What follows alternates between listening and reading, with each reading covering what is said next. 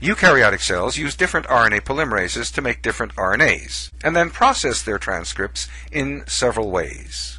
This slide summarizes the complex steps of transcription initiation at eukaryotic promoters.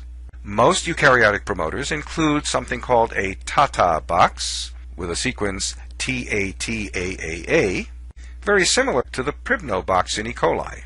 We say the promoter is upstream of the transcription start site, by convention to the left of the transcription start site. If you were quick, you saw that the first protein to bind the promoter in this animation is called transcription factor TF2D. This starts a sequence of protein bindings, bringing other transcription initiation factors to the promoter in a specific order. One of the last proteins to add is RNA polymerase II, the polymerase responsible for messenger RNA transcription in eukaryotes. The last step in initiation is a phosphorylation event. The carboxyl end of RNA polymerase II gets those phosphates and becomes active.